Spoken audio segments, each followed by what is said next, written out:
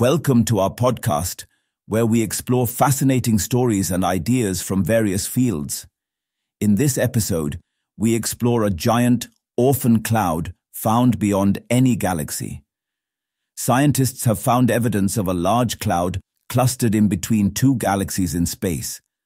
The cloud is made up of hot, glowing and energized gases and has remained in its current form for hundreds of millions of years. But how did this happen?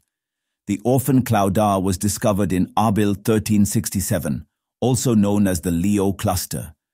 A 1367 is home to 70 galaxies and is situated 300 million light-years from Earth. The cloud was spotted using technology from the European Space Agency, or ESA.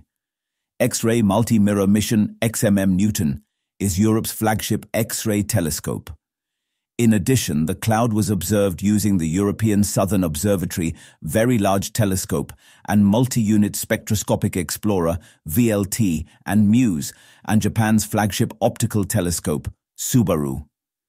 According to Ming Sun, the cloud was found in a cluster of galaxies where thousands of galaxies are held together by hot gases with temperatures as hot as 100 million degrees Kelvin.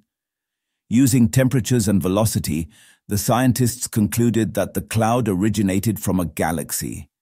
It is unusual for the cloud to survive for thousands of millions of years without a galaxy to support it. Scientists believe it is being held together by the magnetic field of the cloud. This could help astronomers understand why some orphan clouds manage to stay afloat after being expelled from a galaxy. Thanks for tuning into this incredible story. If this episode resonated with you, don't forget to hit the like and subscribe button for more captivating stories to come. Stay tuned.